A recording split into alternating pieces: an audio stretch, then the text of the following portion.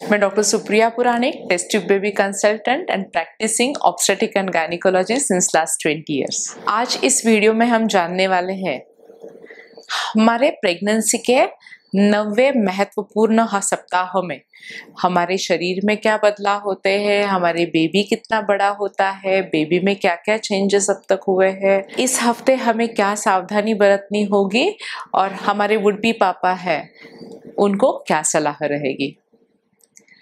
90 हफ्ते की शुरुआत है, हमारे 2 महीने कंप्लीट हो चुके हैं। सभी में सभी लक्षण होते हैं ये जरूरी नहीं है, किसी को कुछ भी प्रॉब्लम नहीं होता है और किसी को बहुत सारे प्रॉब्लम्स होते हैं।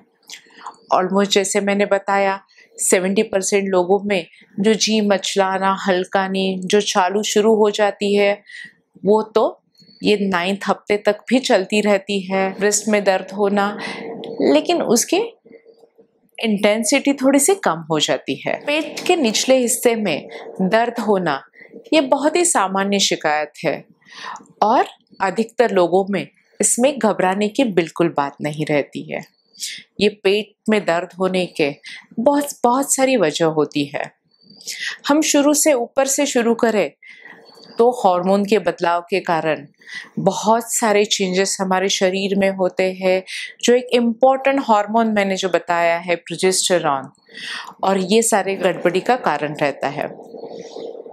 पेट में गैसेस बन जाते हैं, डाइजेशन डिस्टर्ब हो जाता है, हम कब्ज की शिकार बन जाते हैं, कॉन्स्टिपेशन हो जाती है।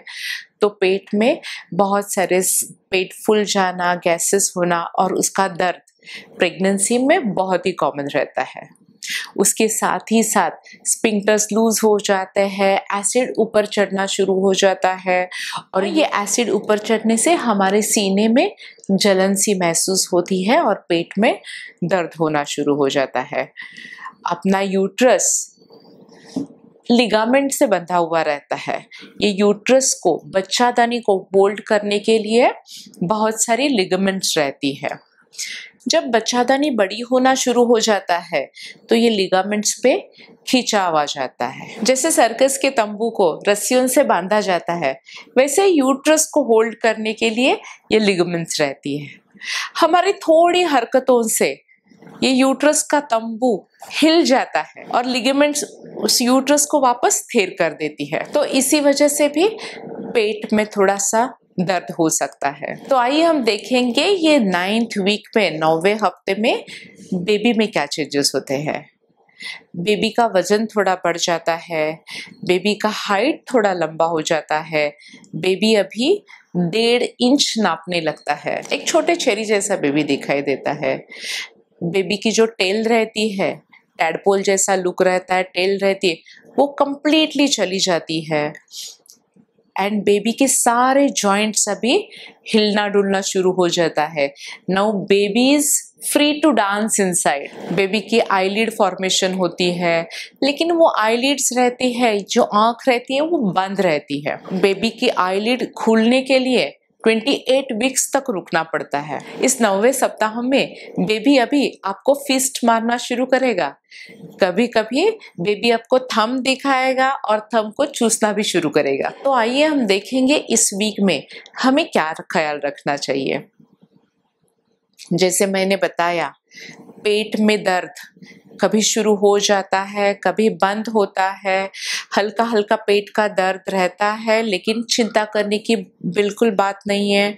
कभी हम सडनली उठ के बैठते हैं, करवटें बदलते हैं तो भी पेन महसूस होता है। जैसे कि मैंने बताया, ये पेन लिगामेंट के खिंचाव की वजह से होता है। तो आपको उठने वक्त थोड़ी सी सावधानी बरतनी है, धीरे धीरे से उठना है, आपके पेट पे आपको हाथ रख के उठना है और दर्द के वक्त अपने दोनों हाथों का सहारा हम पेट को दे सकते हैं।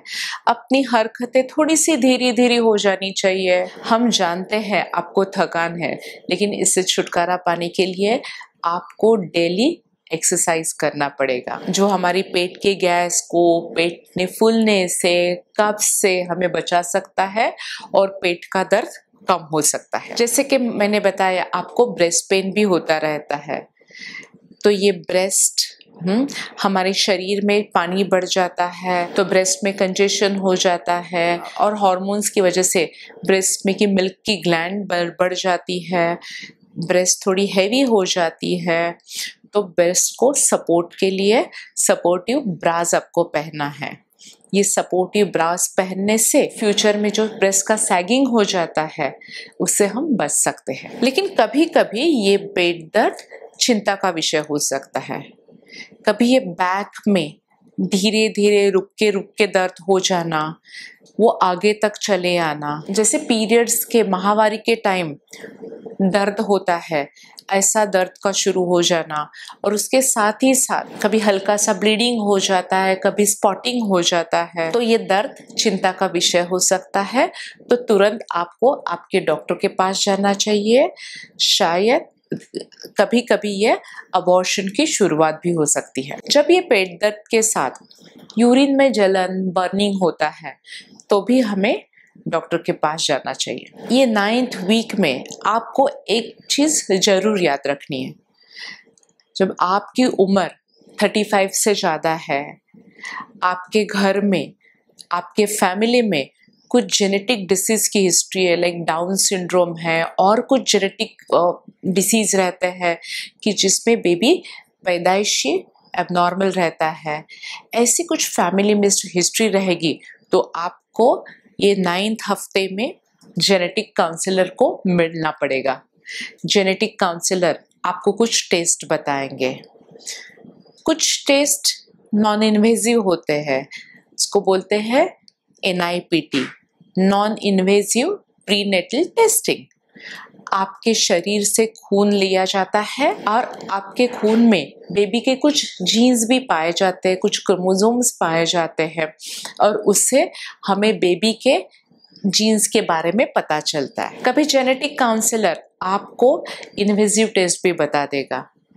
तो 9 to 12 वीक्स तक होने वाली जो इन्वेजिव टेस्ट रहती है उसको कोरियोनिक विलस सैम्पलिंग बोलते हैं। हमारे पहले बच्चे में या हमारे फैमिली में कुछ मेजर जेनेटिक डिफेक्ट रहेंगे तो वो कोरियोनिक विलस बायोप्सी से डिटेक्ट कर सकते हैं। कोरियोनिक विलस बायोप्सी में बेबी के प्लेसेंटा का एक छोटा सा टुकड़ा बिट हम जांच के लिए निकालते हैं, और उससे बेबी के जीन्स के बारे में हम पता चलता है। इससे हमें पता चलेगा हमारा बेबी जेनेटिकली नॉर्मल है या नहीं। तो आइए हम देखेंगे ये 9th वीक के लिए होने वाले डेडी के लिए हमारी क्या सलाह रहेगी। जैसे कि मैंने बताया, अपनी वुड बी मॉम का एज 35 से ज़्यादा रहेगा तो आपने उनको अकम्पनी करना है, डॉक्टर के पास लेके जाना है, और आप खुद ने डॉक्टर से इनिशिएटिव लेके पूछना है कि आपको इन सारी टेस्ट की ज़रूरत है क्या।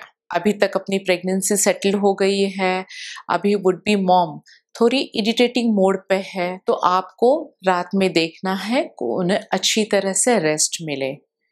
आपका जो ऑफिस वर्क अपने बेडरूम में चलता है वो ऑफिस वर्क को बाहर निकालना है।